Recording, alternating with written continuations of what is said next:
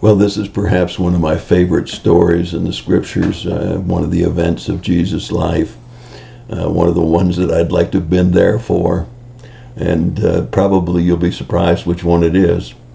But if we're going chronologically, it also seems like my chronology of my study Bible would have this one in at least one place out of place. But we have Jesus moving from Sychar, where he met the woman at the well, and then we have, according to my study Bible, the healing of the royal man's son, who's over in Capernaum, but Jesus is in fact in Cana of Galilee, about 20 miles away. Now it appears that he is in Nazareth, according to Luke chapter 4, verses 16 through 30. Now, Nazareth is about 10 miles south of Cana of Galilee, and it would seem if he was going from Sychar that he would have stopped in Nazareth first and then in Cana, in a logical northerly travel. But nevertheless, this is where they have placed it in my chronological Bible, and we find Jesus at Nazareth, where he was raised, in his hometown, if you will. And he stands up in the synagogue to read, and he reads from Isaiah 61, verses 1 and 2, and it talks about the Spirit being upon him to free the captives. And of course we know that he did that. He took us who were captive to sin and freed us from that, and said, today this has been done in your sight. So they are very upset that he is claiming to be someone anointed of God, the Messiah, who's setting captives free. And he talks about the fact that a person is not received in his hometown. I would say to you that that's one of the reasons that people have the hardest time witnessing to their families.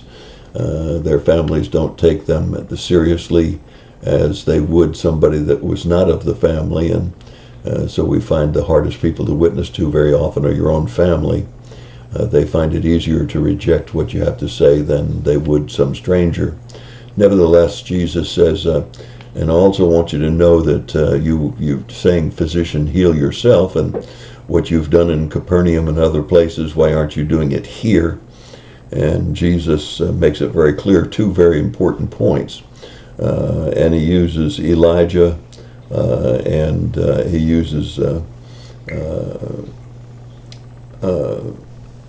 instances where people could have been cured in other places and weren't. God selected certain people to be healed. And I think it's very important for us to remember that Jesus' ministry was not a healing ministry. When Jesus left this earth, there were lots of people that were still blind, lame, and demon-possessed, and had all of the infirmities before Jesus came on earth. He was not here to heal everyone. He was here to save everyone from their sins and to pay for that sin on the cross of Calvary. I think it's very, very important that we recognize his priority was to free the captives from sin, not to heal the sick and infirmed.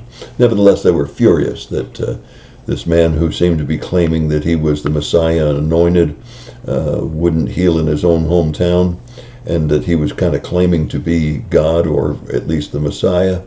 And so they wanted to take him, and it says they took him out filled with rage. I think the wording is very important here.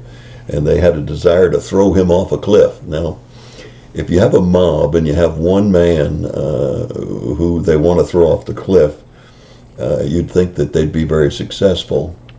However, the scripture says that he went his way. Well, I kind of pictured this in my mind, that they had a hold of him, they were dragging him towards the cliff, and all of a sudden God said, freeze, stop. And they were just paralyzed to do anything, and Jesus just walked amongst their midst and walked away to the next town. You see, God is on his throne, and he controls all events. And I don't know how he took Jesus out of a mob that were bent, determined, and filled with rage to throw him off the cliff and then just walk away. But I do know that God can do that. And I do know that God did that. And so if I find one of those ones that I'd like to have been there, and then see the looks on the face of the mob after he had walked away and say, what happened to him? Where did he go? How did he possibly get away from us? Why isn't he at the bottom of this cliff? God's on his throne, my friends. No matter what your circumstances and situation, he can get you out of them. He can deliver you.